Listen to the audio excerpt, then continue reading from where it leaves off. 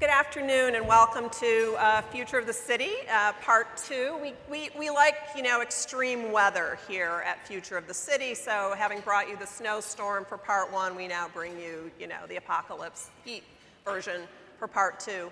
It's so great to have such a big crowd here today, and not just the size, they're just such fabulous people in this room, and it's really an honor for us at the university to have you all as our, not just guests, but partners in this conversation today.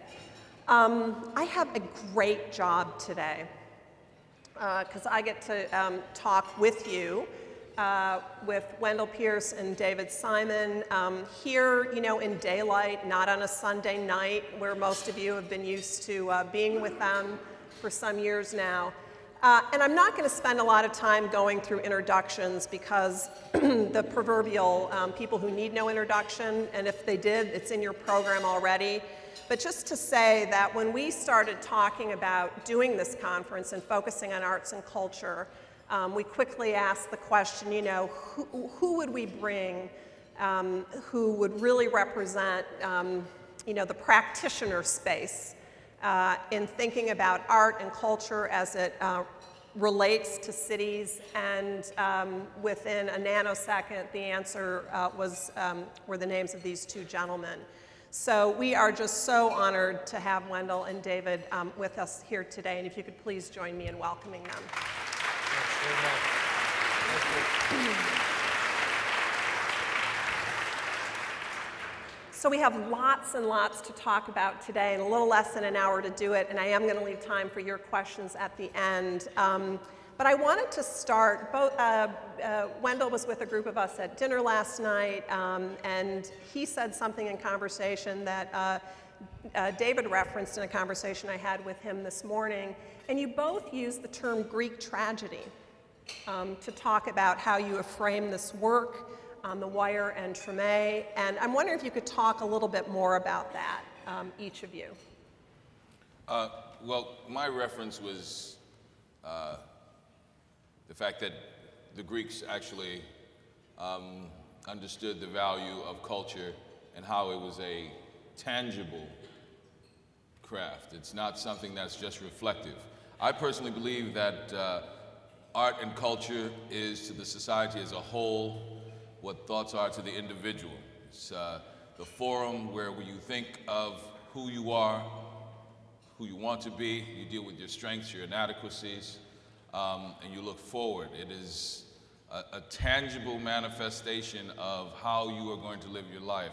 I'm a devotee of Albert Murray, arts philosopher, the Omni-Americans, the blues people.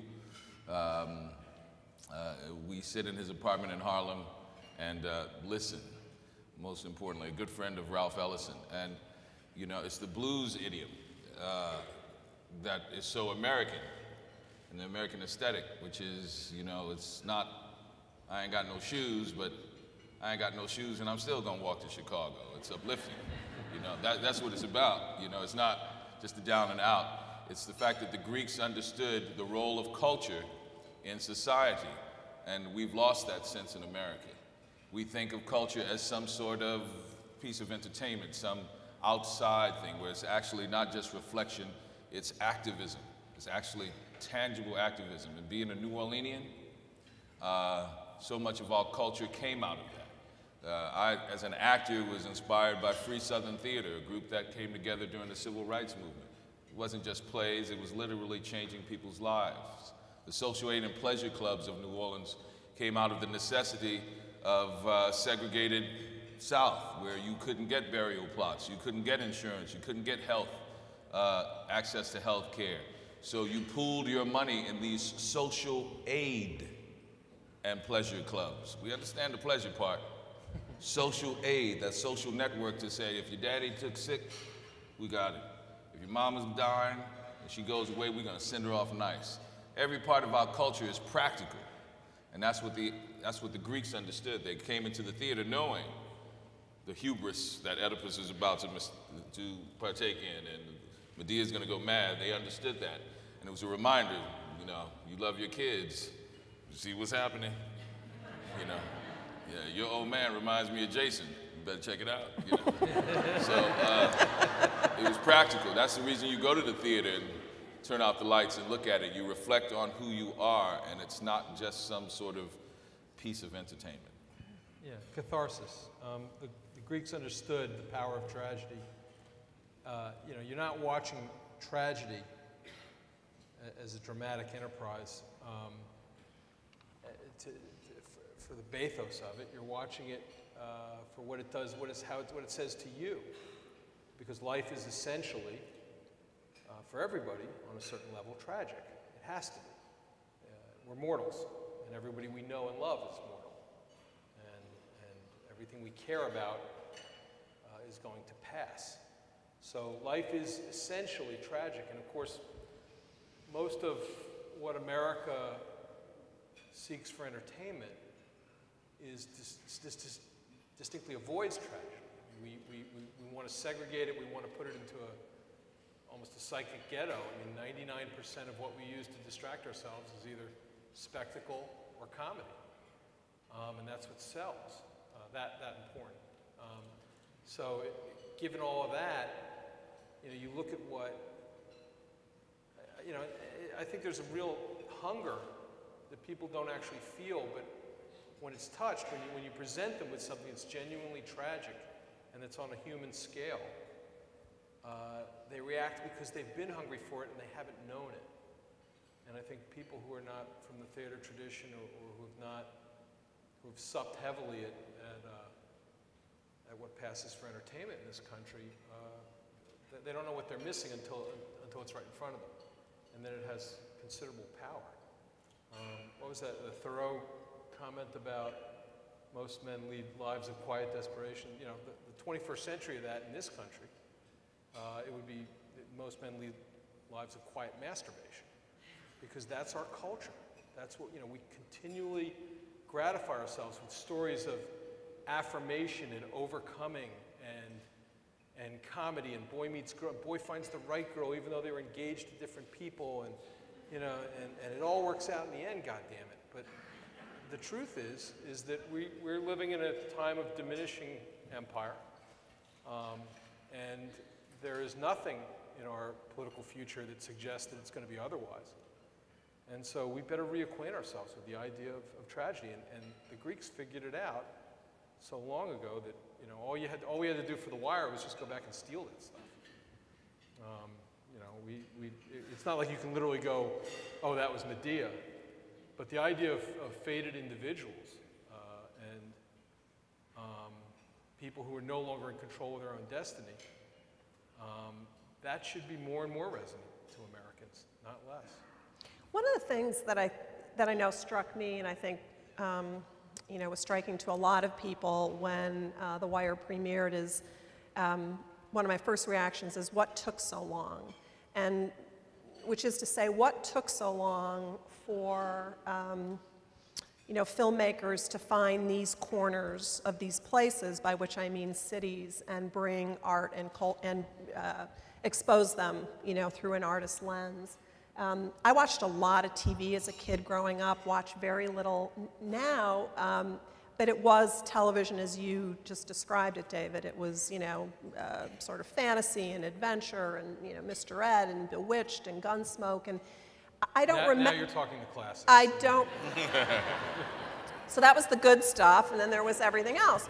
But I don't remember. I really can't think back to, there was this little thing, you know, Bridget and Bernie. I'm not sure if people remember that, and that had a slightly weird urban edge, and then quite some time before we had All in the Family. What took filmmakers so long to discover cities? Well, what happened was, in television's infancy, I think there was the briefest suggestion that it might be a grown-up medium. You know, if you look back at like Playhouse 90, yes, where they were about to give some small portion of it over to adult drama. And then what happened was they found out there was a lot of money in it. And the money was constructed in such a way that you needed to bring the maximum number of eyeballs. You know, you could not have a rating share under 25% when there were only 3 networks and not be a failure. And if that's the case, if you need to bring the maximum number of viewers in order to appease the advertisers and to be able to charge advertisers the highest rate possible, then you're going to have to, then television is going to become very juvenile very quickly. And it remained a juvenile medium, I think, for a very long period of time. And I think the only thing that's allowed grown-up work in large amounts, I think what you're seeing in premium cable, is they got rid of the advertisers. The medium changed. In the same way that people this morning were discussing what the internet has done for art and for community, some things I think certainly positively democratized the creation of art and the distribution of art. It's also, I think, brutalized the idea of copyright and the value of art and the value of artists. It's a ruthless diminishment there, but it is this revolution. Well, the revolution in television was 70 channels, 80 channels, 300 channels, and no advertising. You don't pay, it's not the free box in your room, and we just want to get the maximum number of advertisers to get their ad in front of your eyes. No. We're going to charge you for the actual content. So the content, therefore, can be idiosyncratic, and it can be across 300 channels. We didn't have a lot of people watching The Wire. We don't have a lot of people watching Treme. Eventually, through various platforms, some number of millions will find it. But if you look at our raw numbers, our Sunday night numbers, we're a disastrous failure by the old standards of TV. So what David has done is, when you look at what artists are trying to do, most revolutionary art, you don't try to find the common denominator. Right. You challenge your audience. You speak to the most intelligent. You try to challenge, the most mature ideas. And so what happens is you have a lot of people who are coming to The Wire late because they made certain assumptions when they just saw certain images. Right. Like someone said today, said, oh man, that's just the stereotypical image of the young black male in urban America. I know where that's going. And then they took the time to find out that we weren't going to give you just the stock characters that you're going to get in the 48 minutes of a 1-hour show, 12 left for advertisers on regular television. And that David was trying to say something about the dysfunction of the American urban society, and saying something that most people hadn't seen in a while. And so what happened was he found the humanity in writing of the characters and the stories that you'll never pass a corner boy again after looking at The Wire and seeing the depth and the multitude of dimension to these people's lives. I dare say that the 4th season of The Wire, the investigation of American schools and public schools in the inner city, was some of the best television ever, some of the best art ever. And you actually see the tangible, cathartic moment of seeing where we lose children, where one goes down one road or one goes down the other, and the choices that adults make to further that along. It says something about us as a society, that's not a given that we want to educate and give access to everyone. It really says a real ugly thing about our human nature that has developed in this country, that we don't automatically value children's education and the education of that. And to put it in an art form and to see it makes it tangible. It reminds me of how art is activism. Justice Black had never seen genius in a black man until he was in a roadhouse in Texas and heard Louis Armstrong play. That had an effect when he got onto the Supreme Court, dealing with some of the decisions that he was going to have to deal with. He had never seen genius in a black man, and he saw this artist actually embody genius in an art form that speaks universally, especially in music, that touches something in our spirit. So that is why you never saw it on television. Television never wanted to deal with culture, the activism, the politicism that Ms. Lee was talking about of culture, because that's what culture is. And that's what I'm learning in New Orleans. As much as I try to be diplomatic and say, well, listen, we're just going to tell these stories, it's a political act, because when you have lost your entire life, like we've lost our lives, our world in New Orleans. It was culture where people were speaking about it. I had an opportunity to do Waiting for Godot in the Lower Ninth Ward at our ground zero, where so many people lost their lives, where Paul Chan, a visual artist, I think, from Chicago, said when he saw the Lower Ninth Ward, it reminded him of every production of Waiting for Godot he had ever seen. And so he started this project. And when we did it there, people came from all over, some people who had never been to the Lower Ninth Ward, from uptown New Orleans, the equivalent of coming from the folks, you know, in Evanston who have never been to the South Side, you know, never been past the Loop, right? And they came together, and it was culture that brought them together, and it was that activism that made people realize that government wasn't going to be there for us, that it was going to be on us. It was in spite of government that New Orleans is starting to recover. Because, you know, it's that sort of rubber meeting the road that culture is. It is the place and the forum where we reflect on who we are, and then the true innovation comes, where you see what's needed, you see the problems, and then the last part, which is the most important, is implement something to change it. And that's what art does. And no other aspect of our society does it in quite that way, because it speaks to our humanity, not just the logistics and infrastructure of how we live our lives, actually who we are in our life. You know, one of the things that, for people, you know, who've been paying attention all morning, or even just listen to Wendell right now, is that's a lot of pressure on you all. So you have to make art that entertains, and that's hard enough, or provokes.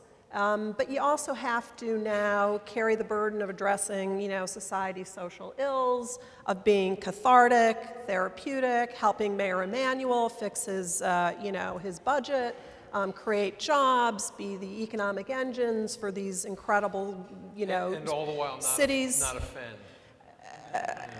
And offend or not, but that's a lot to do. And so John Freeman, in his excellent opening remarks this morning, said, you know, so I go to hear a Benjamin Britten composition, and I'm thinking, this is lovely. And I'm maybe not thinking, you know, what kind of jobs am I creating, you know, what's this doing for economic development in London, et cetera. Do you all think about that? Do you actively, consciously think about that when you're working?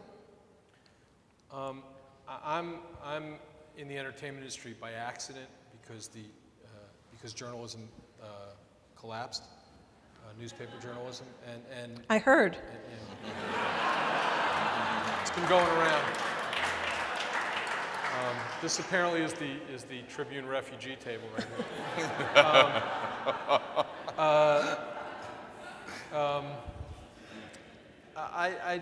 I got into it as an abstraction. I didn't think I was going to stay into it. You know, there were years where I was working in television and calling myself a journalist. It's time to admit that, you know, I am part of the entertainment industry. And I think Wendell will agree with me, especially after the experience of Treme, where it's so close to home for you, because this is the city you came up in, this is home, these are the people who you're going to see every day on the street, who you know. When I was a reporter, and when I was writing books of narrative nonfiction, the greatest fear I had, and the only thing that is like always there on my shoulder as just sheer terror, was that I was going to write something, and the people who knew the event were going to know that I was full of shit, that I didn't know it as well as I thought I knew it, that I had not captured their world.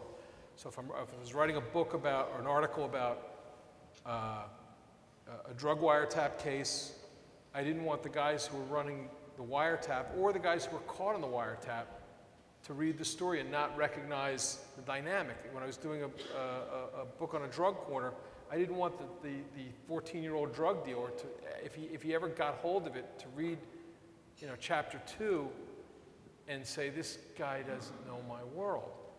And that's the only audience that I care about. And so, I mean, this sounds really flippant, but it's true. you know, there's a lot of people out in LA in the entertainment industry. There's so much money in the entertainment industry that what they really want to do is they want to have a hit, and they want to bring the most people in still. I mean, a network, they're still working by the old logic, which, why wouldn't they? There's just so much money involved we just want to make the show more appealing. So if you like this character, give them more of that character. If they don't like it, you know, that's not drama. That's not somebody telling a story for the sake of the story. That's trying to sustain a franchise. And I've never had that in my head. The only thing I've had in my head doing all this stuff is, okay, we're doing a show about New Orleans. God, I do not want to run into these musicians and have them tell me the show is full of shit. And it's got to be doubly terrifying for you because you're portraying.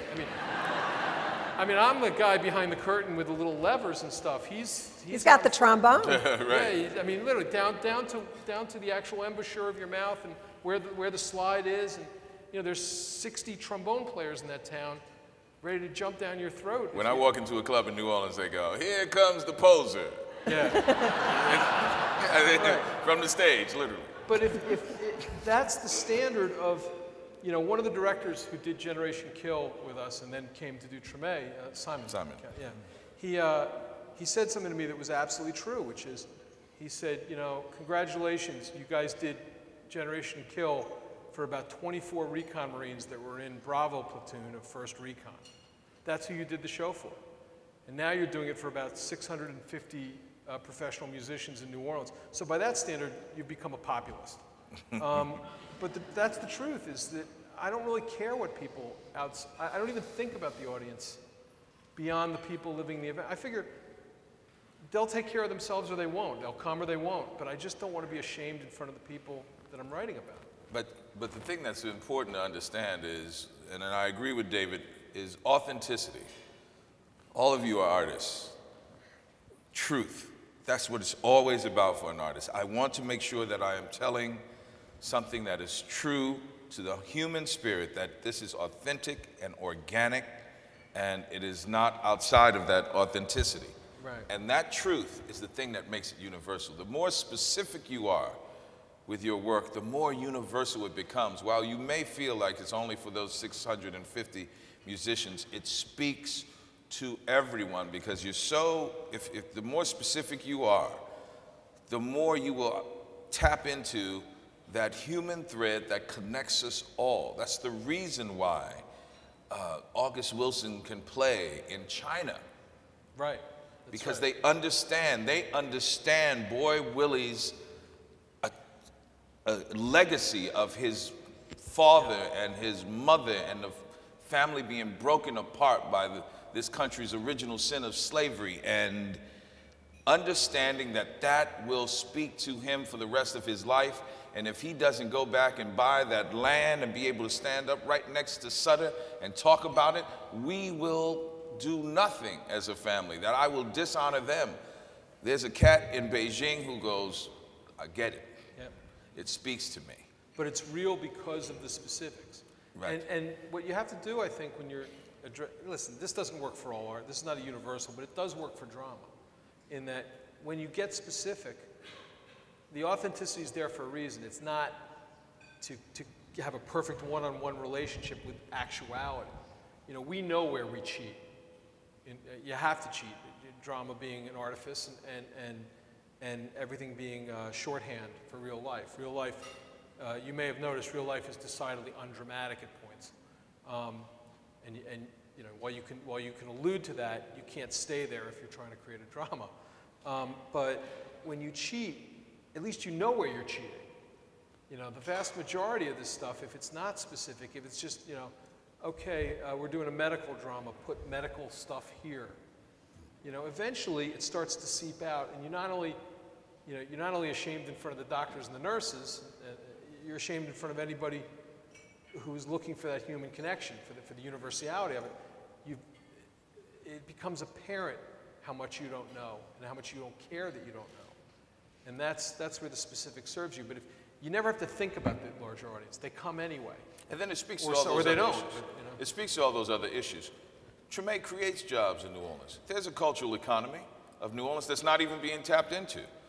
I was talking to the refugee table, and it said that there are 3 buildings in New Orleans right now that I've known my entire life sit derelict, right, in the middle of parking lots in downtown New Orleans, which is the holy grail of jazz.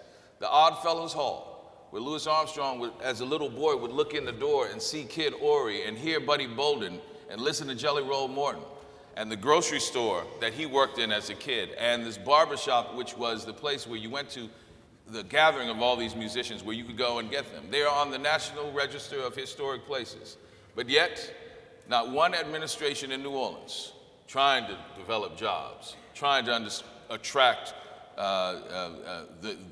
that collection of young people that Dr. Massey was talking about earlier, have ever put any time, effort, and energy in developing those buildings, where it could actually be a mecca for people who come from all over the world to come to New Orleans and say, where's this birthplace of jazz that I see about? They sit abandoned and derelict. Abandoned and derelict. Congo Square should be like Calle Hamel in Havana, which every Sunday at 3 o'clock they start the bimbes, and people come from around the world. I've been there, yes, I know I'm on the webcam. I've been to Havana.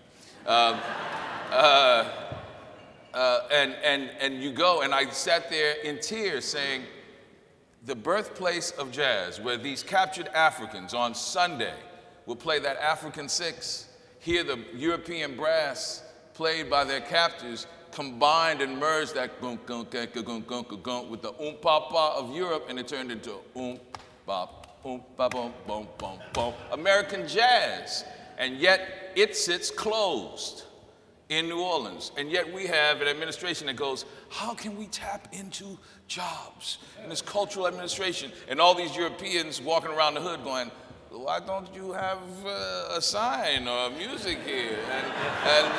And they get back on the bus and go home, you know? So if you take care of the authenticity, you create the jobs.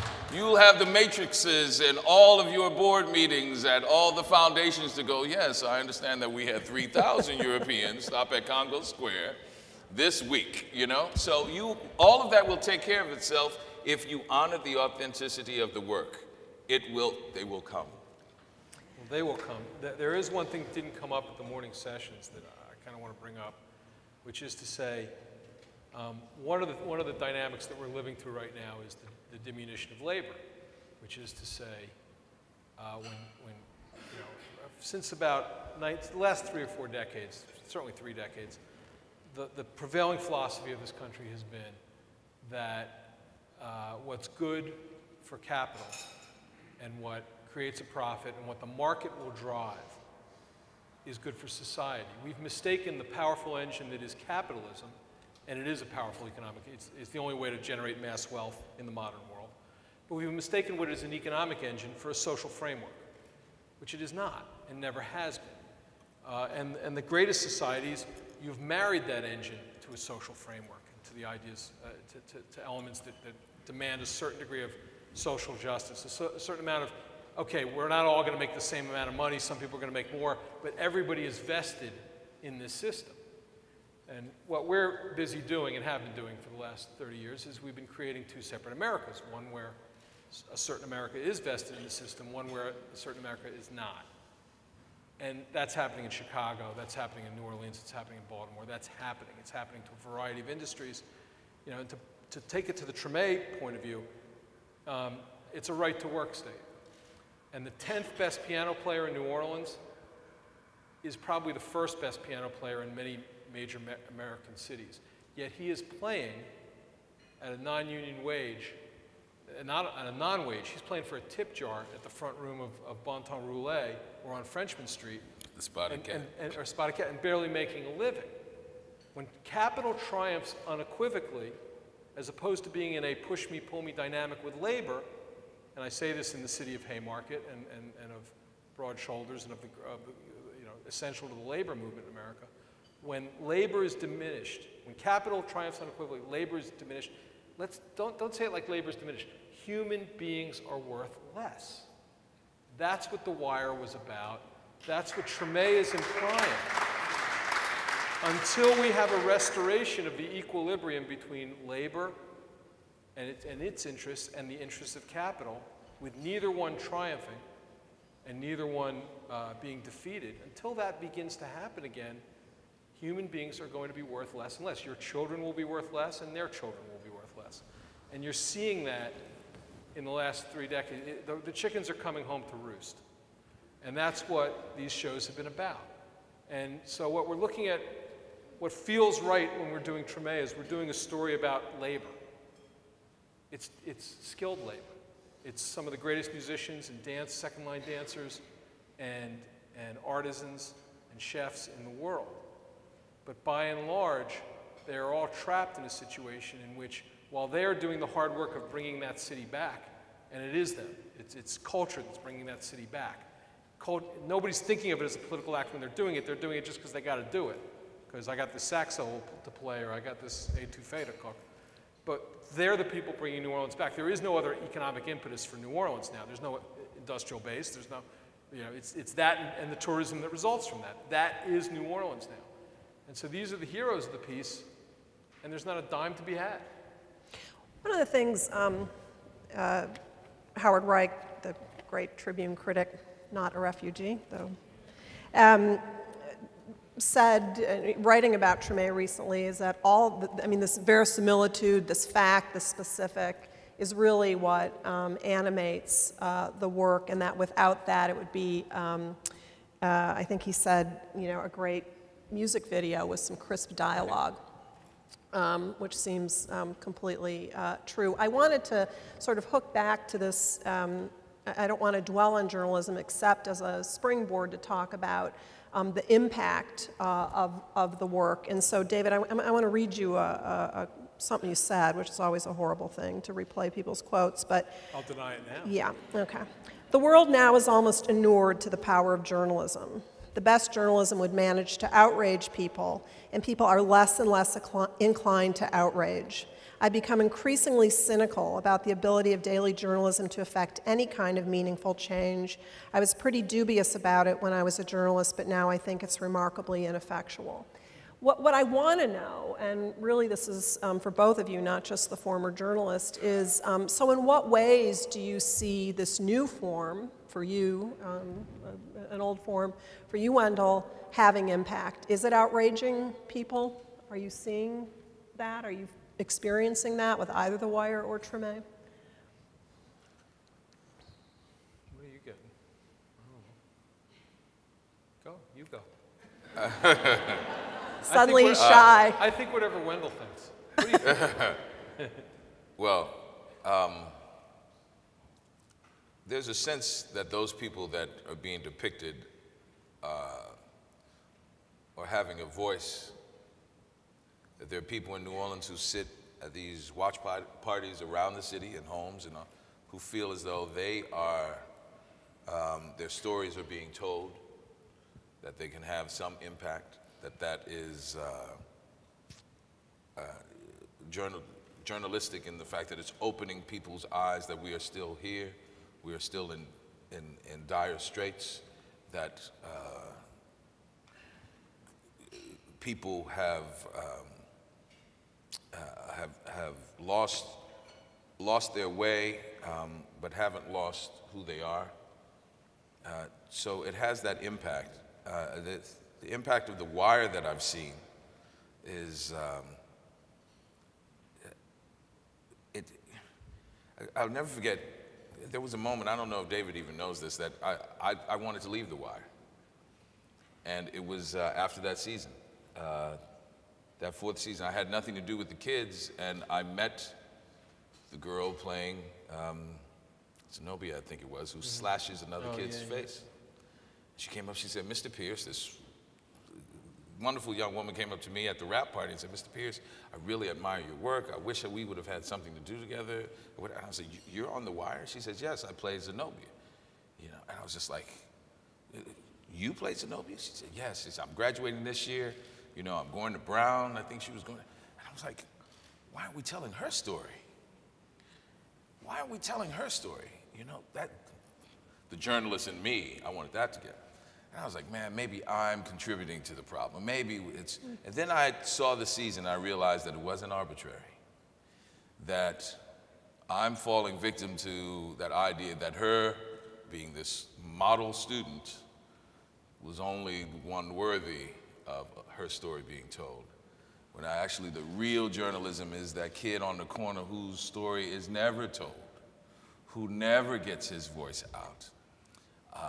And that's been the journalistic journey for me, for the Wire and Treme, that people who haven't had their voices heard, are getting heard around the world in a way that some journalists have never tapped into. When I got into journalism, it was the late 70s, and newspapers, at least the morning papers that had survived the shakeout, were ascendant.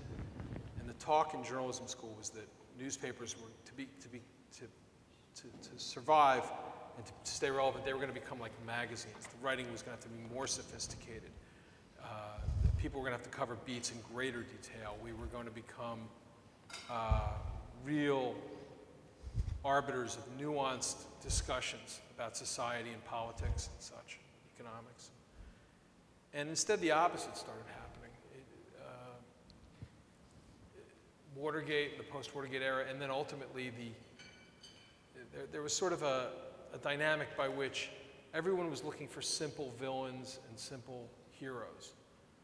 And I realized I was not long for journalism when an editor came up to me and he said, in a quote that we later used in The Wire, he said, why don't we tell the Dickensian stories of these young kids in the ghetto?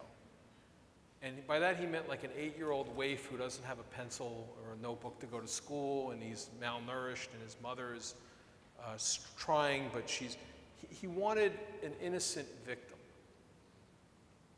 And the real truth is that that's easy. You know, if you can't make an 8-year-old with no opportunity into a poster boy for sort of a fake level of empathy, you know, you don't have any skills at all. The trick is, take a 13-year-old who's already working as a lookout on a drug corner, who only a few years earlier was that 8-year-old, and who now has done nothing but participate in the only economy left in his part of America. Everything else is gone.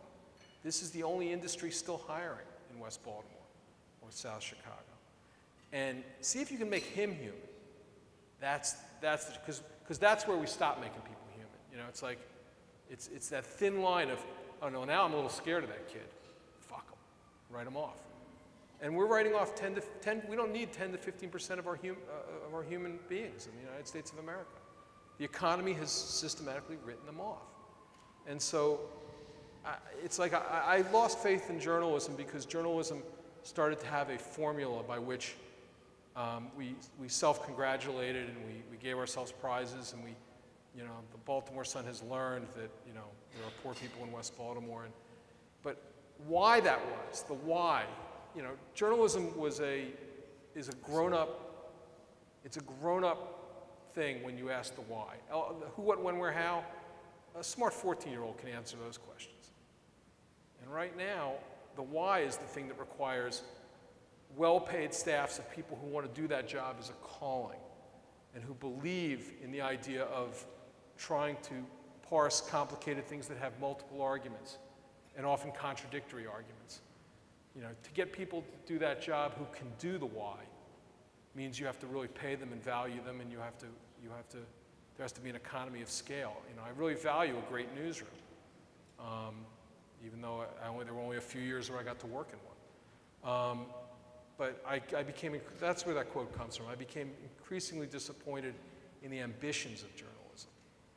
And can making film trade on, you know, can that become a surrogate? I don't think so. I don't think so because, first of all, it's too expensive.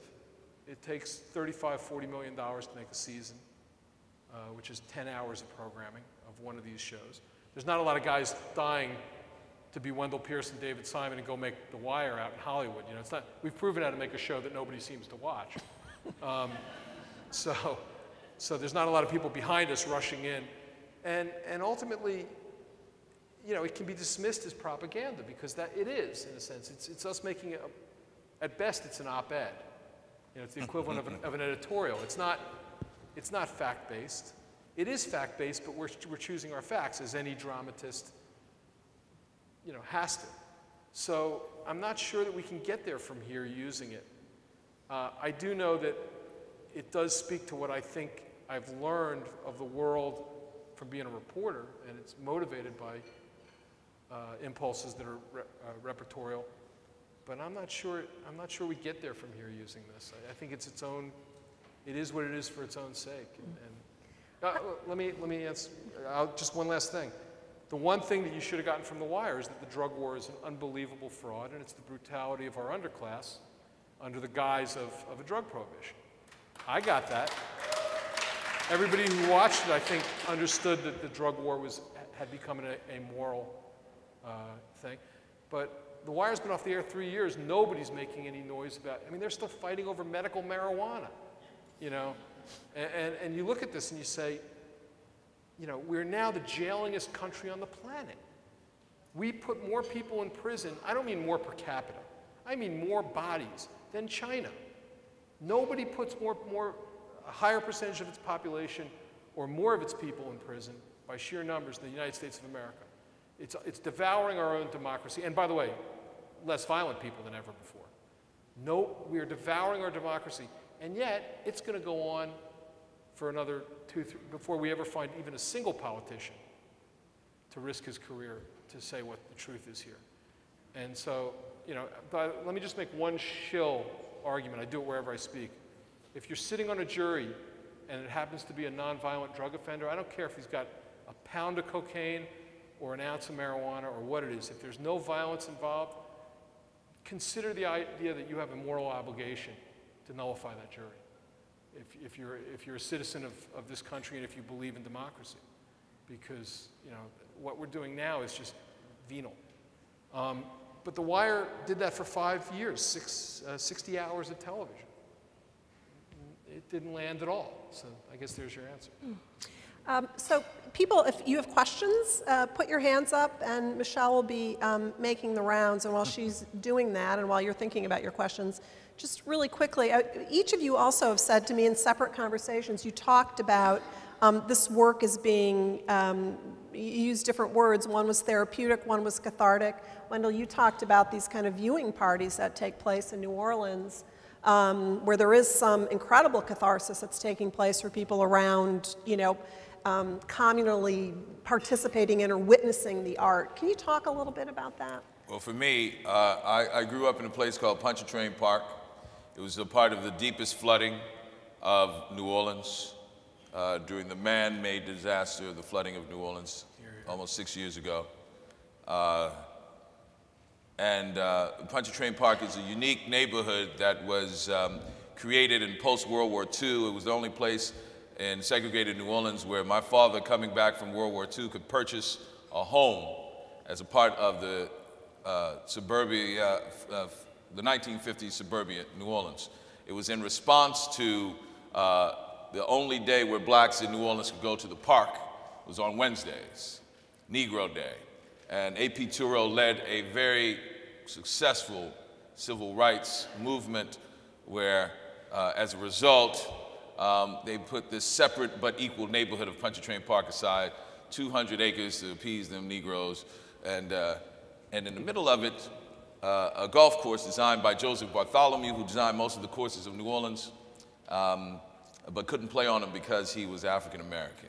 So we took something that was ugly and we made it beautiful, I like to say. It was an incubator of talent. Dutch Morial, the first black mayor, Terrence Blanchard, Grammy Award-winning musician, came out of that neighborhood. Our EPA administrator, Lisa Jackson, grew up with me in that neighborhood. It was totally destroyed. I say all of that because I went home and realized that if it wasn't for my generation, who inherited this wonderful neighborhood, if we didn't bring it back, it wouldn't come back because our parents were in their 80s. And I couldn't understand why it wasn't coming back. 97% home ownership, why isn't it coming? No crime, why isn't it coming back? So I started this initiative to rebuild. Pontchartrain Park CDC, they always tell me never speak to funders and ask for money. I was like, well, they're funding, right? That's what we're supposed to do. That's what you ask them. I never understood that. Oh, Wendell, as executive director, you usually just, don't ask for the money. And I'm like, when do we ask for the money? At what point do we ask for the money? Oh, we're going to write a letter. I got a microphone right now. So all of you, Pontchartrain Park Community Development Corporation, PontchartrainParkCDC.org. That's what I'm doing. That's in life. And then I'm doing Treme, where you watch people struggle to rebuild their lives facing these enormous challenges. So it's art imitating life, life imitating art. It's the age-old union of what culture is about. Albert Murray says that the intersection of life and people is culture. It's that intersection. And so you see it demonstrated in Treme, and I'm going through it in my neighborhood with the community of residents who have taken it upon themselves to exercise their right of self-determination and rebuild their own neighborhood.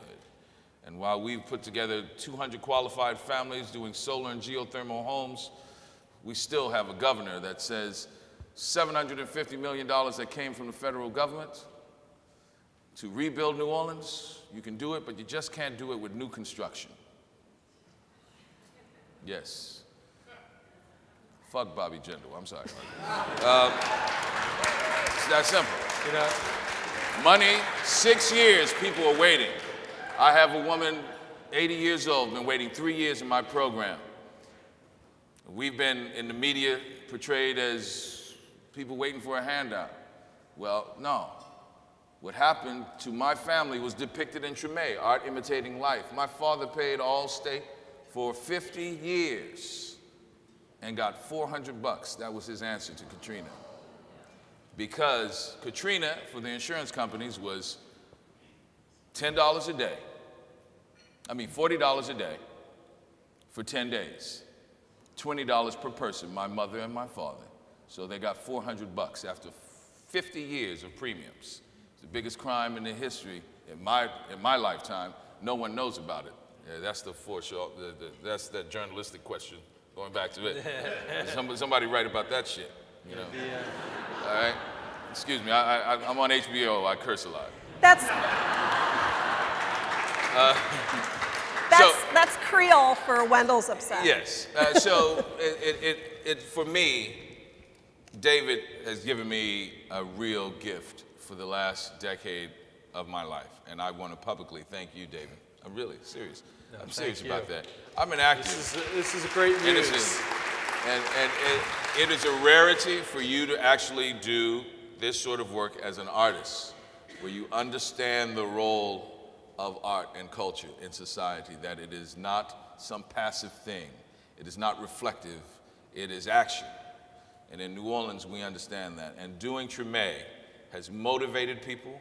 It keeps people galvanized to make sure that they meet those challenges day to day, because it's not being written about. People have forgotten the story. Martin Luther King said we're a 10-day nation. You have the consciousness of the nation and the world for about 10 days. And that's it. We've exhausted our 10 days over these 6 years. But every time I see a report about Joplin, Missouri, and Haiti, and Japan, Alabama, and Japan, I know what those people are going to go through for the next couple of decades. It's that moment when we lose our parents and we go, oh, this is what my buddy was talking about. This is that club that I didn't want to join so soon. And you become and you understand how we are leaving people abandoned. That you know, the dysfunction of institutions are throwing away that 15 to 20 to 25%. And what happens is, so middle class folks get caught up in that, and in New Orleans they go, wait a minute, wait, whoa, y'all treat me like I'm from the lower Ninth Ward. I'm from Chantilly. What? You're not gonna pay my insurance? It's gonna take me 10 years to rebuild my house? You know, I can't get a job. So it's that sort of thing that the Forum of Treme has allowed people to express their frustrations, see that 4 years ago I was there, that I may have made a couple of steps forward, but that's been the impact of art in people's lives specifically. Thank you. So we had some questions. Over here. Over here. Tribune refugee. So there's this great moment in The Wire in the fifth season where McNulty is confronting the journalist, and they've both done these fabrications of the serial murderer and the journalist fabricating his own stories. And McNulty's trying to figure this out, and he turns to him and says, I don't really understand it because I'm not in your tribe. And that struck me as something that is a thread through The Wire, and I wonder if you would talk about that idea of cities as, you know, consisting of tribes that often don't come across one another and don't understand each other. And a lot of that series tried to understand those threads that unite them. Is that something that you think art can do? Is it important for it to do? Is it important for us to understand that? I mean, I think, I don't want to speak for all of art. I mean, you know, my sister was an abstract painter, and art's a big term, and it has a lot of different purposes. When you're doing a drama and it's based in social realism, yes, part of what you're doing is trying to bring, it's a travelogue of a kind, and you're trying to let people walk beside people they might otherwise not be able to do. I take particular satisfaction in when we're working in a trope that everyone thinks they know, you know, 16-year-old drug dealer, homicide detective, Marine, U.S. Marine in war. I mean, how many war tropes are there? What I loved about Generation Kill was we used actual dialogue, the actual dynamics of that. We used those. I don't know if anyone knows. Those were all the real names of those of Bravo platoon, and it's what happened on the 4 weeks into Baghdad. And we didn't cheat it. We didn't ratchet it up. We didn't blow more stuff up. We didn't have anybody be more heroic than they were. We didn't have anybody be more foolish than they were, more reckless. We didn't create a war crime that didn't happen. We didn't create a moment of heroism that didn't happen. It's all, if you go read the book, it'll be, that's episode 3, episode 4. At the end, what I wanted was for anybody who actually cares about what happened in Iraq and what it's like for people who served there to have had that travel experience, or as close as they're going to get without actually going, using film. It's not the same as travel. I admit its limitations, but I guess what I'm saying is I'm interested in what hasn't been devoured by the entertainment industry and made into cliche. You know, I mean, when I was in the homicide unit, I felt like this is not what I thought it would be like, you know, based on all the police stories I'd ever seen when they let me into that unit for a year. And I remember thinking right after it, thank God. I actually have something to write about that's new, as opposed to what I thought it was going to be. And, I mean, at least we're approaching film in the same way, or long-form film. So yeah, I mean, I think there is an element of understanding the other tribe. And I'm not really interested in, I mean, if you looked at the, you know, by the way, we did it the same with every tribe. What was funny was when we got to season 5, there were certain journalists who jumped up and said, that's not fair. It's all fun and games when you were doing that with the police department or city hall or the school system. But wait, we're the heroes of our own story, and these guys are not always heroic. But that story was actually bookended by a very good piece of journalism. And at the end, in the last episode, you saw a very good piece of journalism. And it was written by people, not just myself on staff, who have great affection for journalism. But it was also a critique of where journalism, modern journalism, and newspapering lost its way. And so it's not, you know, it's not expose. We're not trying to be mean-spirited, but we are trying to, like, sort of walk fairly beside people and have that experience. And just briefly, I think I'm at liberty to say that David also believes we all live in cities. Most of America lives in a city, contrary to the Midwestern small town mythology of America. You mean the real Americans? Where Yes. they live. 80%. Sorry, election year rhetoric. That most of America lives in cities, and I think with Baltimore and with the Wire and Treme, what David and what we're trying to say is we have to figure out a way to live together. We have to figure it out because we're living here, so we have to figure it out. Another quick question, somebody? Yeah. Hi. My name is Lynn Hughes, and I'm from Chicago. And first I want to say thank you to this panel for touching the consciousness of this broader cultural community unless I'm mistaken in my understanding, you're not separating art and culture. There's a misnomer where people separate. They say art and then they say culture.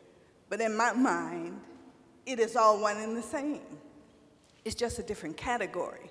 And so my understanding of what you're saying is that's what you're pointing out, and I thank you for that. And if that is not correct, and that's your opinion, could you make a point of pointing that out to this community, that art is not separate and culture is not separate? It is one and the same. I'm in agreement. I think sometimes, I went to Juilliard, and the one thing that I always remembered was that even from a small child, I just never understood why we couldn't applaud at the end of a movement. You know? I was like, that was bad. What's the deal, you know? And that's when I started to realize that, and especially as I was at Juilliard as an actor, but listening to all this great classical music is swinging. You know, Wynton Marsalis told me, he said, man, this is soulful, man, check this out. Check out what he's doing with this. I was like, well, they don't act like it's soulful. You know, they're sitting on their hands, and what's the problem? What I realize now, that there is the actual function of art and culture, right?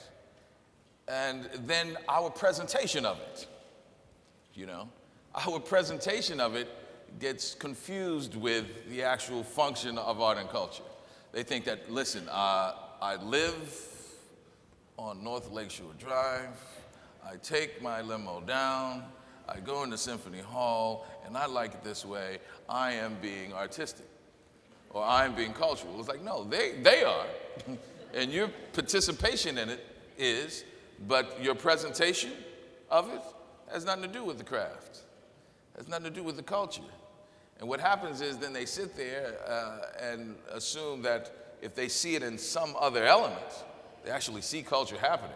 It's like people in New Orleans who live on St. Charles Avenue and have never seen, you know, never gone to an Indian practice. You know, Mardi Gras Indians on Sunday night in a barroom, you know, practicing their craft of how I'm going to chant and how I'm going to dance and how I'm going to look outside. I know it can be a little dangerous, especially in some places, but you know, they've never seen it, and they assume, well, that's not my opera. And they don't even realize that most of the cats who were writing opera, you know, when they first presented it in La Scala, you know, tomatoes were thrown, and people, Pirandello wrote 6 characters in search of an author, and they chased him out of town, you know.